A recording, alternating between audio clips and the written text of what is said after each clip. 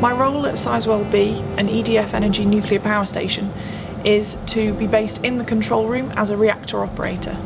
Next week I will be starting my training, which is an 18-month training programme to start up, to shut down and to maintain at power the safe operation of the nuclear power station.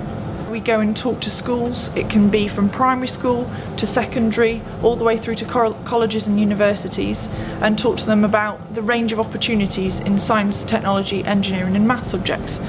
It's really to engage with students, and I'm very, very passionate about communicating the opportunities on the graduate scheme and at Sizewell B to other people through the STEM activities and through visits at the visitor centre.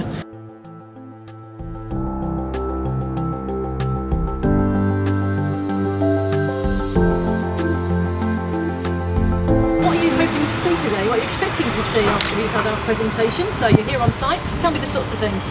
Turbines. Turbines, yes. Generators. So, generators.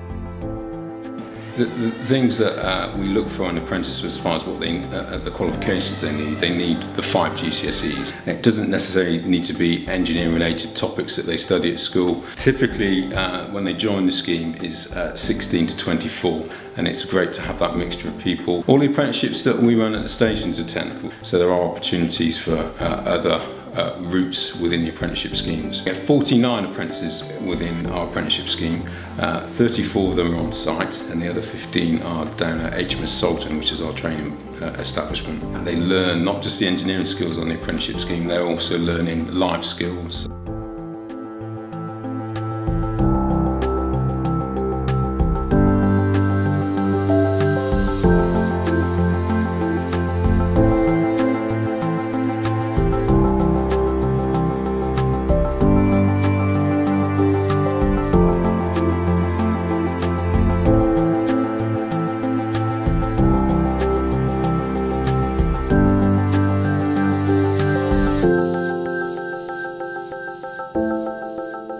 Sheer scale of it really impressed me. Yeah, I learned a lot about the whole pumping systems, especially with the generators as well. I didn't realise that they were that big.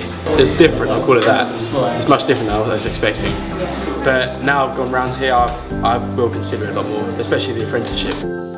The rods glow a really cool blue colour. I didn't know that. That's kind of fun.